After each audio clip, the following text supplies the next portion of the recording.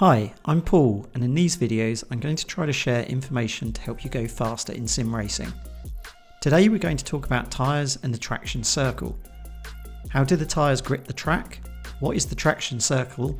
And how can you use this to your advantage? So let's start by talking about tyres. The tyres on the car are the only thing that connects that car to the road, and as such these are the most important aspects of how fast a car can go around a track. Different tyres will have different levels of grip available to them based on their tyre compound, and so this will affect how much the car can grip in a corner. The reason race cars use racing slick tyres compared to road tyres is that when they're up to temperature they'll be offering a lot more grip and traction than a road tyre. One note on this is what happens with different types of tyre at the limit of grip. A road tyre will progressively allow slip as it heats up and deforms, whereas something like a racing slick will be a lot less progressive as it reaches its limit of grip, and this is often why cars using these tyres end up spinning out suddenly versus a road car on a normal tyre being able to continually drift around a corner.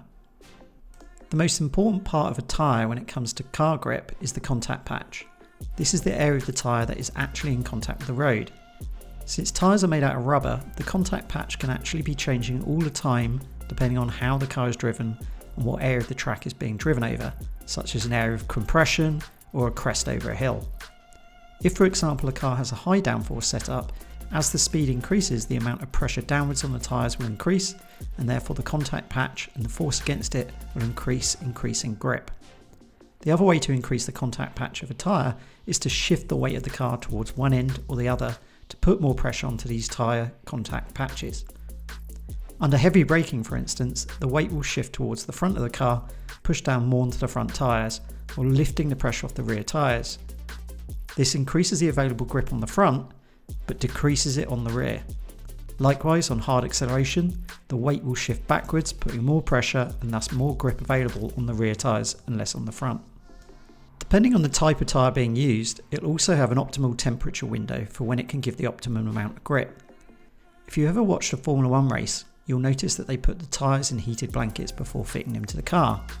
The reason for this is their tyre compound is designed to offer the most grip at high tyre temperature, so when the tyres are cold they offer very little grip at all. On the other end of the spectrum, if you look at road tyres, especially ones designed for winter weather, these are designed to offer lots of grip even at low temperatures, but have the downside that they will overheat easily if pushed really hard.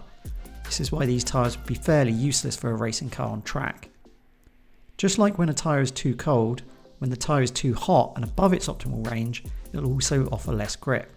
Therefore it's always important to get the tyres up to optimal temperature and avoid pushing a tyre too much to ensure the grip level remains consistent when racing.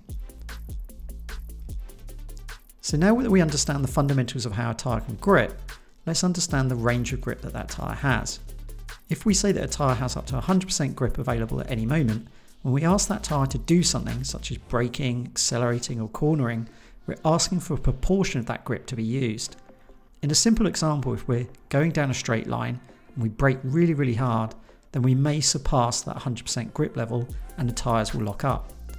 Likewise, on hard acceleration in a straight line, if we exceed that 100% grip level, we'll be getting wheel spin. This also applies to cornering force. If you turn into a corner and exceed that level of grip on that tyre, you may be faced with understeer or oversteer.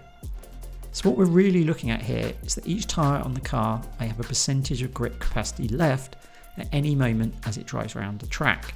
And depending on what you're asking the car to do, these tyres may be at various stages of that grip level. Brake too little or drive too slowly through a corner and we're not using all the available grip that that tyre has available.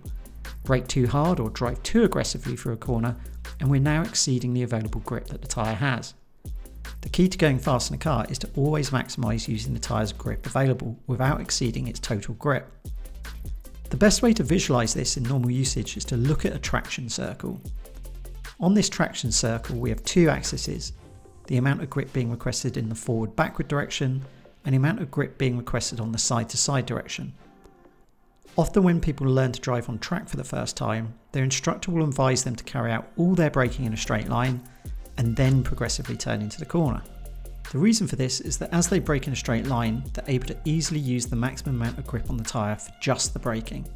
Then when they turn into the corner, they're now only asking the car's tyres to handle the cornering force, And likewise on the exit, if most of the cornering has been completed, they're now only asking the tyres to handle the acceleration out of the corner. While this is a good starting point for a beginner, it can actually lead to bad habits when it comes to fast driving. To maximise the performance of the car and achieve the optimal times, you want the traction circle to progressively move from the forward point to the side and to the rear as the car goes through the corner. To achieve this, we need to transition gradually from the braking zone to the corner entry by gradually decreasing the braking force while we start applying the turning input. By the apex of the corner, you may now not be doing any braking at all, and so the entire tyre's grip is being used for the cornering force, and then on the exit of the corner, you'll want to be gradually increasing the throttle while unwinding the steering to transition the tyres from needing to be managing the cornering grip to the acceleration of the car as the traction circle moves towards the rear. One of the common mistakes that new drivers make is to ask for too much from the tyres at once. They're carrying too much speed into a corner, braking a lot as they turn in, and trying to accelerate too hard too early.